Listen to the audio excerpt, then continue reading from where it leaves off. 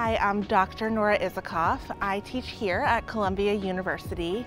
I'm in the psychology department and I teach a couple of special seminars that I've designed. One is called Language and Mind, about the relationship between language and how we think. And one is called Consciousness and Cognitive Science, and that's about how we are in the world, how our brain gives rise to our subjective experience as people. I also work with Crimson. I work both with Crimson Research Institute, mentoring students in independent research projects. I also work as a strategist with Crimson students who are applying to different postgraduate programs. That might be master's programs or doctoral programs.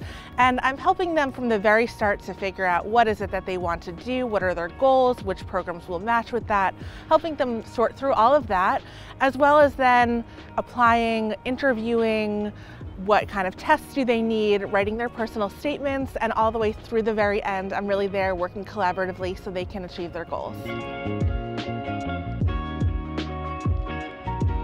My undergraduate degree was in linguistics, and then I got my PhD, first my master's and then my PhD in cognitive psychology, and then I did my postdoc in education.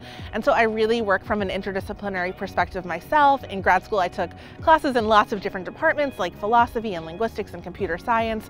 And so I really love working with students from any kind of background that's sort of within that realm. And I also have experience on admissions committees for master's degrees.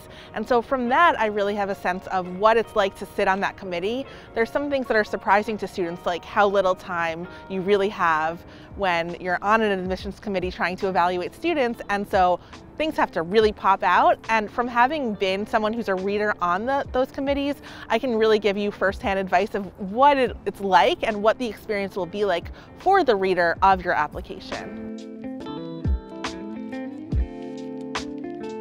So some psychology degrees are really clinically focused. And if you're going for a master's of social work or a master's in mental health counseling or a PsyD, a doctor of psychology, for example, any degree like that, you're going to do a lot of clinical work. So you're going to be having practicums and having internships that have to do with really working with people. And that's quite different than if you are in a more research-based program where you're really learning research methods, statistics, and content in a field like biological psychology or cognitive psychology. And so depending on which of those tracks you want, we'll really be looking at different programs for you, and the application process will look quite different.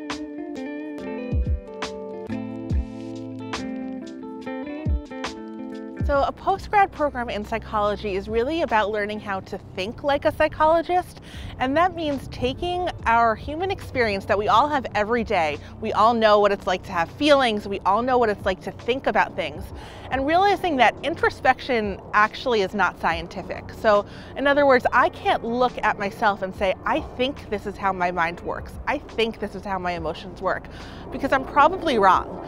And the interesting thing about psychology is that we don't actually have access to the majority of what's going on inside ourselves, and so we need experiments to help us to disentangle our everyday experiences. So here's an example of where we don't really have access to the way our own minds work. So here's an experiment. And there's this guy named James, he's driving to work, and he really had the opportunity to walk, but he decides to drive anyway because he's feeling a little bit lazy. And so they asked people, well, on a scale of 1 to 7, how immoral is James? And in the regular condition, people said, not really immoral. It's fine if he wanted to drive to work. But they did this other kind of sneaky condition where they made there be a really bad smell in the room. And it was kind of a disgusting smell. And people weren't really aware of it, but that was on in the background. And when they asked those people, they said, James is really immoral. And then afterward, when they tried to ask why, they would say, well, you know, driving is bad for the environment. They would try to kind of post hoc explain it away. But the truth is, they didn't have access themselves into what was causing them to believe that James was immoral. And so this shows that there's this relationship between feeling disgusted and then deciding something's immoral, and people don't have access to that. So that's an example where an experiment is helping us to understand that. And it's something that people themselves can't introspect about.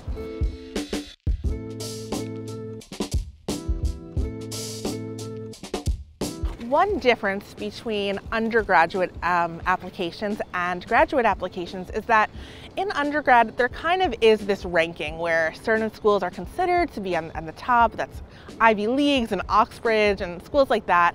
And there's this ranking, and it doesn't mean that you should only apply to the best schools, but there is kind of this established ranking. And it's quite different in graduate applications because there are so many different programs, and at this point it's really about the fit for yourself. So it's important to be working with the professors who have research interests and practice interests that correspond with your own. And it might actually be better to apply to a school that you haven't even really ever heard of, but where there's one professor there that's doing the exact thing you want to do. And so I try to help you figure out who is that person that you want to be when you grow up, and how can we get you to have a relationship with them, to connect with them, so that you can really begin forging that connection even before you apply.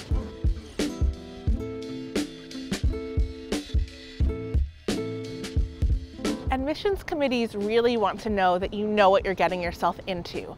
So if you're going and saying, I've always kind of been interested in what my emotions, how they work, I went to therapy once and I kind of want to know what that's like, that's not going to be appealing. You really want to show that you've already kind of had the hard experiences. So hopefully you've had some sort of research experience, or you've had some sort of clinical experience that sets you up so you can say, all right, I've done this. I know some of it's hard, I know some of it's boring, and I'm really all in.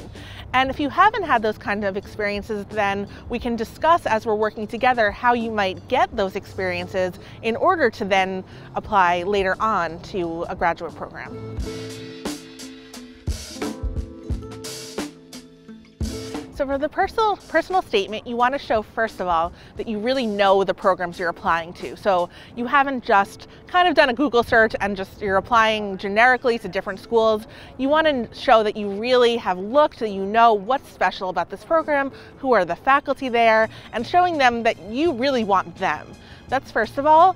Second of all is showing why you're qualified, so what experiences you've had that really qualify you to be successful in this program. And finally, a little bit about your future goals. So what will you do with this degree? You want to really keep it professional. You don't want to kind of go off into quotes and talking about other interests. You don't want to be talking about your experience in extracurriculars at all. You want to say, professionally, I'm here, I'm ready to focus.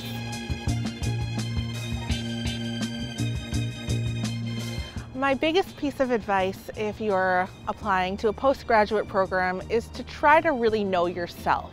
So if I ask you, why do you want to apply to this program, and you say, I'm not really sure, then we have some earlier work to do before we can start working on the application.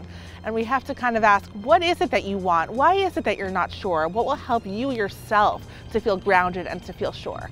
And once you feel that, once you really know why you want to apply, the rest kind of follows from there, because then you're just being yourself, and we all have strengths to bring, we all have dreams, and then it's just about following through on what's really inside yourself.